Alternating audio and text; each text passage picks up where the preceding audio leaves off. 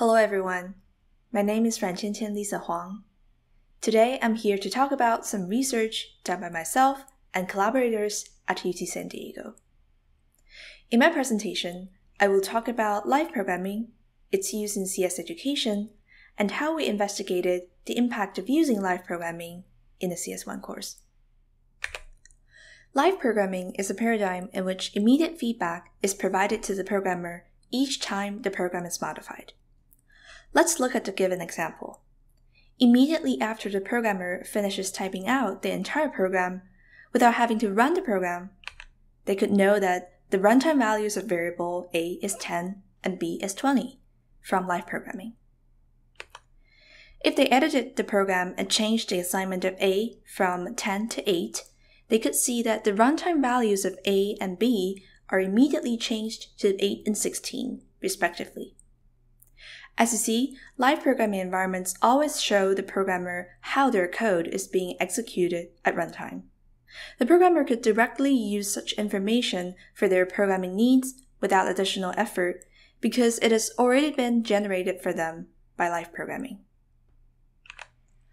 Therefore, live programming can be especially useful in programming education because the information it provides could potentially help with debugging and tracing, which are among the most cited difficulties in programming faced by novice programmers.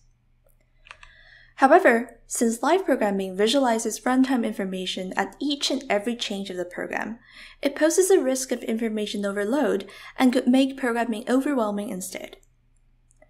The notion of live programming is also one additional thing to learn, while the pile of concepts to be acquired is already high for novice programmers. To understand the impact of live programming on computer science education, there have been smaller scale studies in and outside of the classroom, as well as one larger scale study conducted outside of the classroom. However, to our knowledge, there hasn't been any large scale study that examines the impact of live programming in a natural classroom setting. And our work aims to fill this hole in the research literature. Our contribution is the following. We conducted a study where we investigated the impact of using a live programming environment in a large classroom setting. Specifically, we used projection boxes as the live programming environment, and we used the Intro to Programming in Python course with 237 students at UC San Diego as a large classroom setting. Note that because we did the study in the fall 2020 offering of the course, both the course and the study were remote on Zoom due to COVID-19 restrictions. Our study aims to address the following research questions. How does using projection boxes in the lab affect test scores after the lab and durations of each task? In addition, what are students' perceptions of live programming, in our case, projection boxes? Now that I've talked about the context of our study, I'll introduce what we did. We used two programming environments in our study. An online in-browser editor with projection boxes, which we refer to as PBS going forward in this presentation, where runtime values can be examined inside these boxes. And the exact same online editor with no projection boxes, which we refer to as PBNo, where students examine their code by clicking a Run button at the upper right corner of the interface to see an output box showing standard output and/or error. The Intro to Programming in Python course has a mandatory weekly 50-minute lab, and we ran a study across 4 different labs: a lab on for loops, or Lab F, a lab on while loops, or Lab W, a lab on testing, or Lab T, and a lab on dictionaries, or Lab D.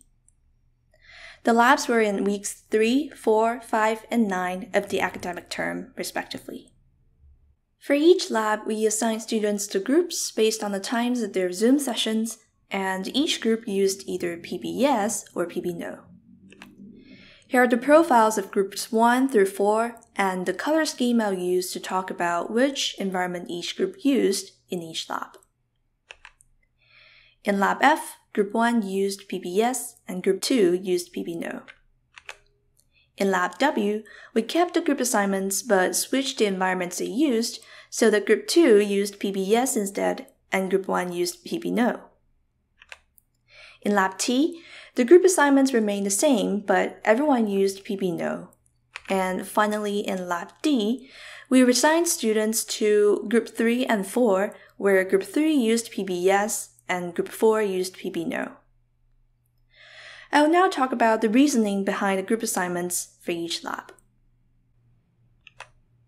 In Lab F, we used a 2x2 crossover design to measure differences in students' knowledge after the lab between the groups. In Lab T, we used an AA test to determine any pre-existing differences between the groups, so everyone used the same programming environment. And in Lab D, we would like to measure students' knowledge gain on dictionaries during the lab, so we adopted a pre-test, post-test design and reassigned groups. Now that I've talked about what we did in the study, let me tell you how it was done. Each lab follows roughly the same procedure, with some variations due to the different experimental designs I just introduced. In this slide, I will use 4 different colors to represent each of the 4 labs. The arrows you now see represent labs F and W respectively.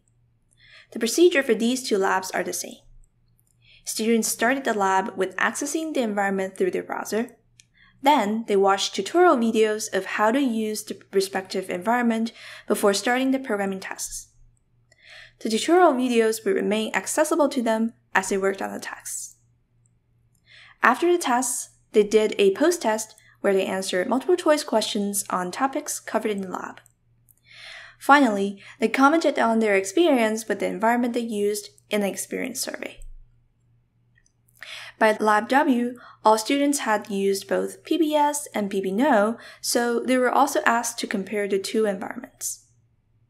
In Lab T, where everyone used PBNo, there were no tutorial videos. Students started programming right after setting up the environment in a browser.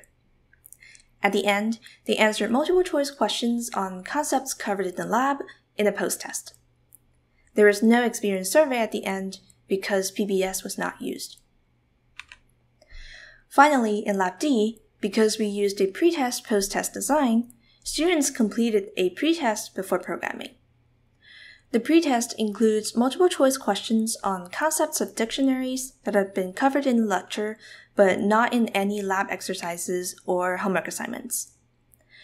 After the programming tasks, students completed a post-test covering the same concepts tested in the pre-test.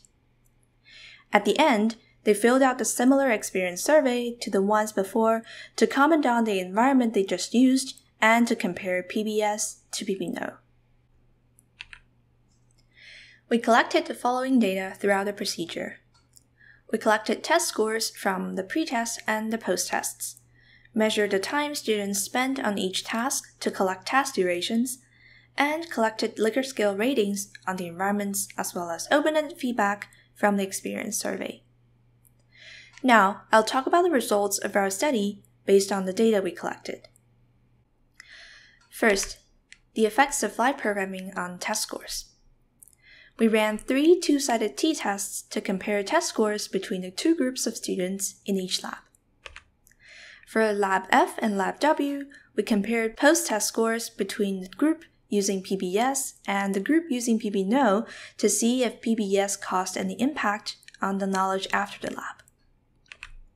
For Lab T, where both groups used the same environment, we compared post-test scores between the groups to detect any pre-existing between-group differences. And for Lab D, we compared the pre-test, post-test score differences between the group using PBS and the group using PBNo to see if PBS caused any impact on the knowledge gain during the lab. For all of the t-tests, we set the threshold to be 0.05, and all the p-values are beyond the threshold. In other words, we found no statistically significant differences between the groups in any of the tests. Which leads us to our first takeaway. We observed no pre-existing differences between the groups using PBS and PBNo. PBS caused no difference in their ability to understand the lab, and PBS caused no difference in their knowledge gain on Python dictionaries. Then, the effects of live programming on task durations. We also ran t-tests on all the task durations for each task and used the same threshold of 0.05 for p-values. In this table, we present all the tasks of which the p-values are less than 0.05. In other words, in these tasks, we observed statistically significant differences in task durations between the groups using PBS and PBNO.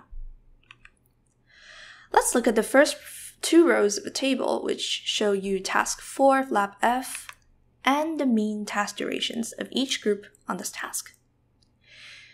You may observe that, on average, the group using PBS spent less time on the task than the group using PBNO. And this pattern is true for all tasks in this table. In fact, among all the tasks in all the labs, we observed that this pattern only exists in some code tracing tasks. And our takeaway from the task duration data is the following. We found that students using PBS completed some code tracing tasks more quickly. Recall that we collected test scores, task durations, as well as user ratings and feedback data from the labs. Now that I've talked about the findings from test scores and task durations, I'll talk about what we found from the ratings and feedback. First, the environment ratings. At the end of a lab, students first gave 2 ratings to the environment they just used through a 5-point Likert scale. How the environment helped them understand the lab, and how difficult it was to use the environment. We conducted Mann-Whitney tests on both rating items in each lab to compare the ratings from students using PBS and PBNO. We used 0.05 as the threshold for the p-values. This table shows the labs where the ratings had p-values less than 0.05. In other words, in these labs, the differences in ratings between students using PBS and PBNO are statistically significant. To understand the table, let's take the first 2 rows as an example. They show the rating of helpfulness of the environment in Lab F and the mean ratings given by students using PBS and PBNO. You may observe that the mean rating from students using PBS is higher than that from students using PBNO. In fact, this pattern is true for all of the lab item pairs in this table. Note that we collected such ratings from labs F, W, and D, and for helpfulness, this pattern exists in all of the labs. For difficulty, statistical significance only exists in lab D, the last lab in the study. The results lead to our third takeaway. We found that PBS was consistently rated as more helpful for understanding the lab, and we found that although PBS was rated just as easy to use as PBNO in the earlier labs, PBS was rated as easier to use later in the term. In labs W and D, we also asked the students to compare PBS to PBNO.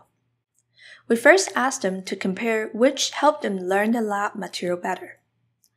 The stacked bar chart shows the result.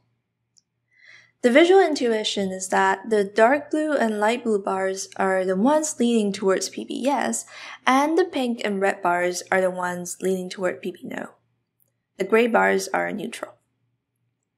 We can see that dark blue and light blue are the dominant colors in this graph.